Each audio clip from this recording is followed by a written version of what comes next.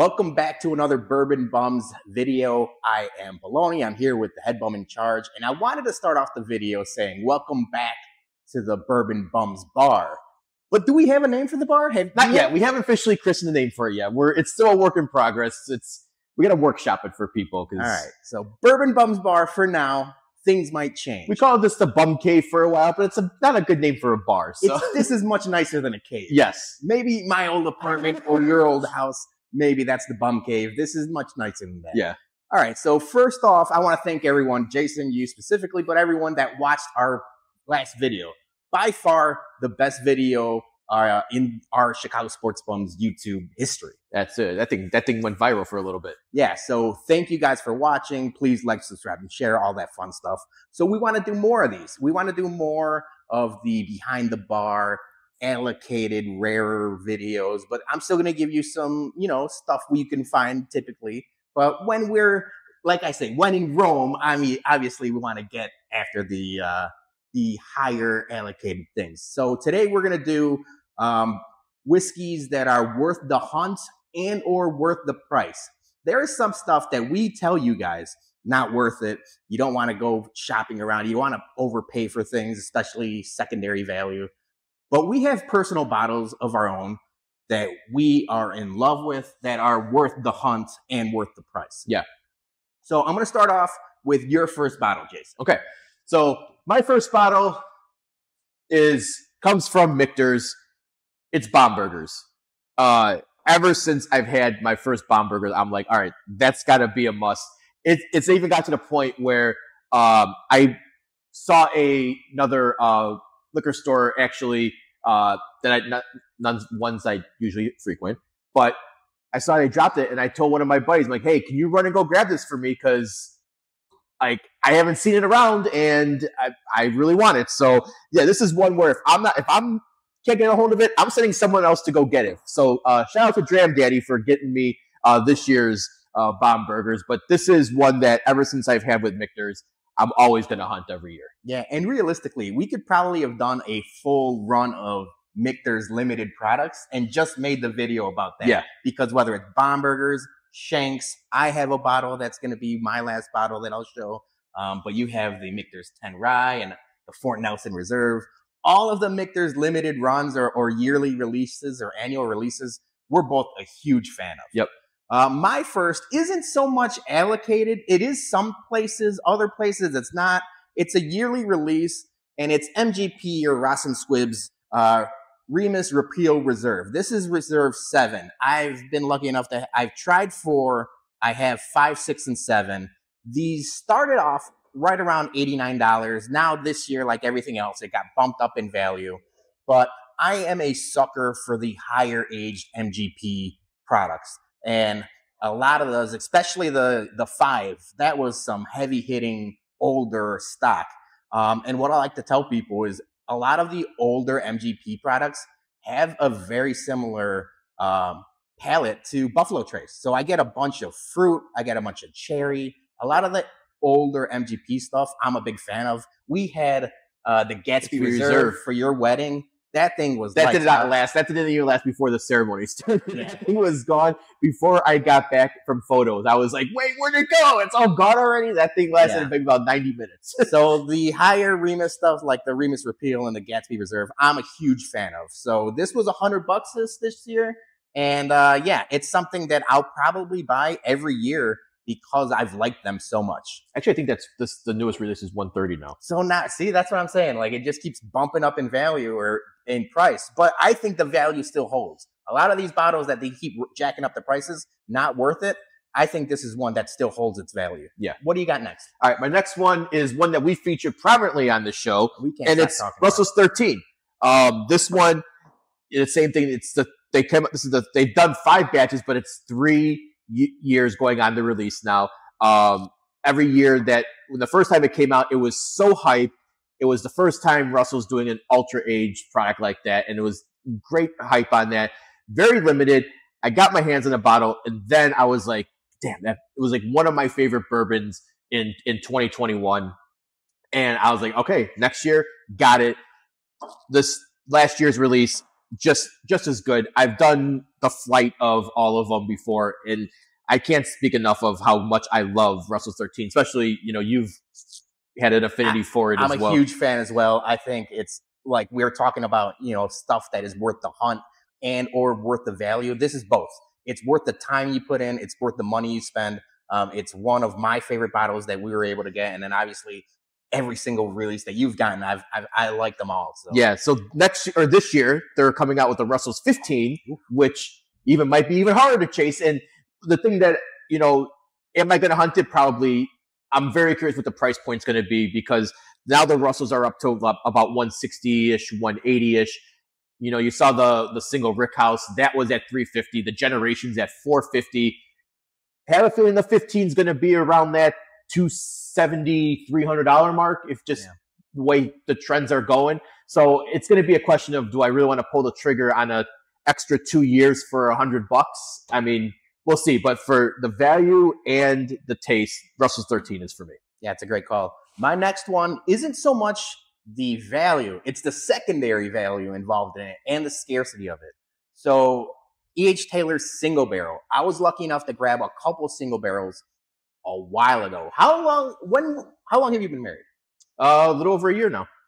All right. So the last one I got was probably 2 years ago. And then I ended up bringing it again to your wedding. The E.H. Taylor single barrels, while MSRP would be what, like $79? It's $80 for $80 for this. I don't see it anywhere. It's hard to find. The secondary prices on it, I've seen it anywhere from $200 to $250. And realistically, since I don't see them so often, I'd probably be willing to spend closer to the $200 price for these. If I see it for $150, not that I have, but if it's $150, $175 anywhere, instant buy. So yeah, it stinks because I like everything E.H. Taylor, everything along the Taylor line, the barrel proofs, and even the small batch. Small batch we talk about all the time is something that is a really good like gift. If we're going to a party, we're going to Christmas or something, the tube and everything else, it's a good gifting bottle. And it's what makes a great gift too, because if people don't have access to it, like if you don't actually can go out and hunt for it, and if you just expect to walk into your local Binny's and see it sitting on a shelf, most of the times you're not going to get fined unless it's right place, right time.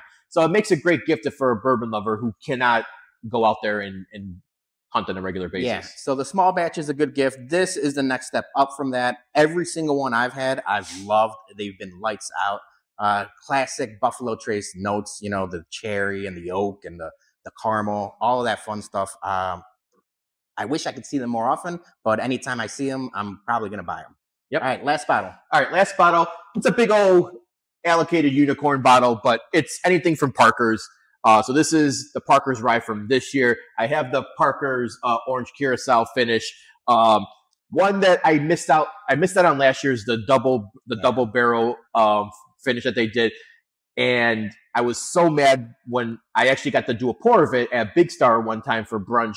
And that thing was like 138 proof, and it did not drink like a 138 proof. And as soon as I took a sip of that, I was like, fuck. I was so mad that I missed out on that. And I've been trying to find a willing trading partner for it for this year, but no avail. This one I actually was able to trade a couple bottles for on some of the you see on the Discords or the Reddit, like the trade. So this one was I hunted so much that I actually traded a couple bottles to get my hands on that one, because I didn't want to miss out on the I had so much FOMO from the double barrel. I was like, I don't want to miss this 10-year rye, because I'm not a big rye guy, but this one was a great rye for a 10-year. Yeah, I had it last time I was here, and I talked to you about how it's so good.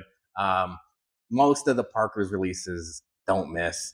And yeah, like it's something that what's the MSRP on it? So this one was about MSRP, I think was like 170, 180 for. Worth it. Worth every penny. Worth every penny. All right, my final bottle I've talked about before. I did the 12 Days of Whiskey on it, another rye. Probably between these two, maybe my favorite ryes ever. Maybe the Michter's 10 tossed in there, but the Michter's Toasted Barrel Finish Rye, it's a bottle that got me into whiskey. Realistically, the Michter's Toasted Barrel Rye and Toasted Barrel Bourbons are a big reason why I got into whiskey. The toasted marshmallow aspect to this, and just like the full punch of flavors. We sound like broken records, but we're a big fan of everything Michter's, and this is probably my favorite Michter's release. Shout out John, one of our friends on White Sox Twitter. He was the one that told me about this bottle being at one of our local liquor stores on like a random Friday, and it was a little bit more than MSRP. And I told Jason, I'm like, I'm going to pull the trigger because I hadn't seen it in close to 4 years. So yeah, I ended up spending about like 180, 190 on it. My wife's watching. I hope she's not. But yeah, it's something I don't regret. I had about this much of it since Christmas, and this is like a special occasion bottle. This is something that like we talk about, you know, bourbon is meant to be shared with friends. So if people come over, they want to be like, what's your favorite whiskey or what's something you want? I'm going straight to this. This is probably one of my favorite bottles I have. We'll share it. You're getting a little nib. Yeah. We'll still share it. And you know what? To tell you the truth, a lot of these videos, you know, I do some videos that are like bourbon for beginners. If you're a beginner, I'm not giving you this bottle. You gotta know. You gotta know your shit. You know, you gotta be well versed in whiskey. I said bourbon, but it's rye. You gotta be well versed. I'm not just gonna give you this willy nilly. Yeah, because you're gonna drink that, and you're gonna be like, oh man, like now I want to go out and get that. And you can't just go out and get that. You have to work your way up to the shelfers, and then maybe you get some Buffalo Trace products, something that's allocated, but not super hard to get. We can't give you the stuff that makes you want to go hunting for a year, once every 2 year release. That's going to be so limited in stock even at, you know, Binny's or where they only get 3 bottles at the most, and they're going to go to top spenders there. Yeah. So for these, it's basically kind of just being right place, right time. And yeah, you might have to pay a little upcharge for some of this stuff, but that's the nature of the game right now if you want some of the good juice. So yeah, so those are 6 bottles we think are worth the value and worth the hunt, because time is money, and you know we don't have all day and all night to spend hunting for bourbons, and these are worth hunting for. And I will say, when allocated season comes around in September through November, you don't have unlimited funds. You got to start cherry picking what you want. You can't just be grabbing every single thing that comes off the shelf, because you know what? Some of the stuff is good, and with the prices going up, you know, we talked about on a previous video of Midwinter's Night Dram how it went from an ultra age to a 4-year product and it's really not worth the price anymore. So you kind of have to start cherry picking on what bottles you want to hunt and spend your money on. Yeah. And these are 6 that we think are definitely worth it. Thank you guys so much for watching. Before we leave you, we're going to play an ad for our Bourbon Bum picks, and we'll catch you next time at the, for now, named Bourbon Bums Bar. For now. Cheers. Bye. Are you tired of getting the same old bourbon sitting on the shelf? Looking for something to impress your bourbon friends with? Then head over to Greene Valley Wine Spirits in Bolingbrook and grab one of our single-barrel Bourbon Bums store picks. We've got a 9-year Knob Creek bourbon, an 8-year Knob Creek rye whiskey, and our ever-popular NULU toasted wheated. That's right, toasted wheated. So head out to Greene Valley Wine and Spirits or message one of the bums. But hurry, because once these bottles go, they're gone forever. Become a Bourbon Bum today.